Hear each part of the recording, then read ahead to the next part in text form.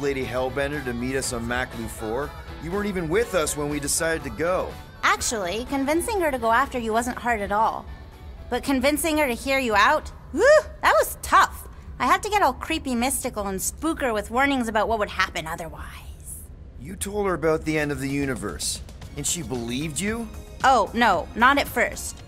But when I brought up all her precious monsters dying, she came around. Couldn't take that chance with her babies, you know? Well, I'm glad to have you with us. Oh, good, because you're not always glad. Why not? Well, sometimes I'm your ex-wife. What? I think she's pulling your leg, Quill. It only ever happens the one time, but it's so funny.